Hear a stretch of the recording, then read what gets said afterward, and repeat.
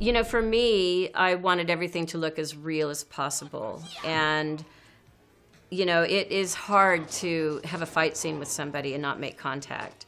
So there was sometimes a little tiny bit of contact. You know, when the guys come out after the gym, I've done the aerobics class, and the guys in the alley, big, huge guys, start, you know, kind of hassling me. That fight scene, I do think I actually threw kicks at those guys. There were a few fight scenes that I did with Shô Kosugi, and I absolutely was not going to forget the choreography because I thought he will take my head off. It was fast.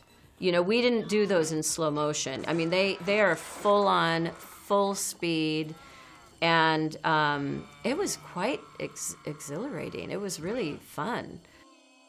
You see stuff in movies all the time, the finished product, but you don't know what it really takes to get those scenes to look like they do. That fascinated me.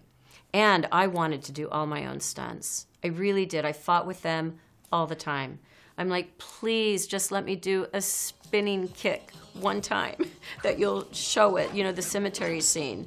But they hired a stunt girl to do that for me. They're like, no, you might twist your ankle, because it was coming off of a little trampoline. And I'm like, but I was a gymnast. I can do a trampoline.